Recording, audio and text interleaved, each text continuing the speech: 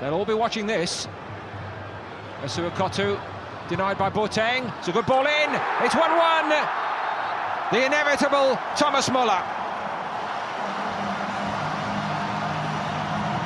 But they needed him.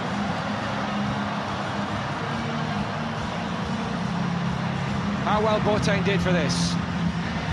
What a degree of honour satisfied, but truth to tell, it's the only real moment of threat they've created in the half. And sometimes you're forced by going a goal down into taking risks that ordinarily you wouldn't take. And you just kind of gamble a little bit more, and he's in a very advanced position. It's not a good attempt at a clearance from Kotu, and he gives Boateng a chance. He delivers extremely well, and I love this from Müller. We spoke about his enthusiasm and his energy early on. He really wanted that. There was no way he was not going to get on the end of it.